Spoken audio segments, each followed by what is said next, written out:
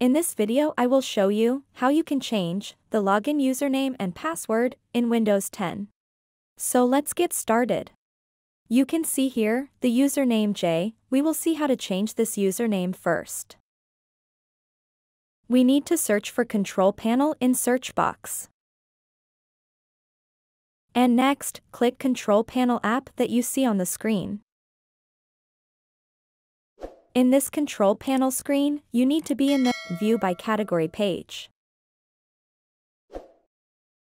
Next, under User Accounts section, click and open Change Account Type.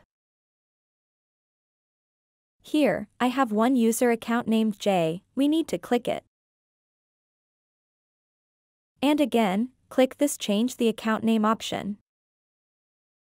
Here, we need to type in the username that we want, and that will be visible once we change the username. You can see the name has been changed from J to Jane.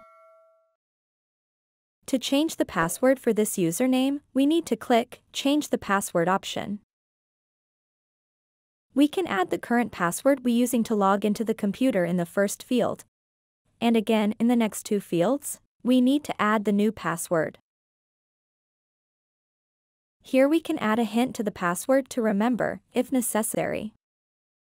And save the changes. And we are done changing the password here. We can go back to the Start menu and confirm the username has been changed. And done successfully changing username and the password for Windows 10 login. With this we have come to the end of this video. Please subscribe to my channel and click the bell icon to get updates when new content is added.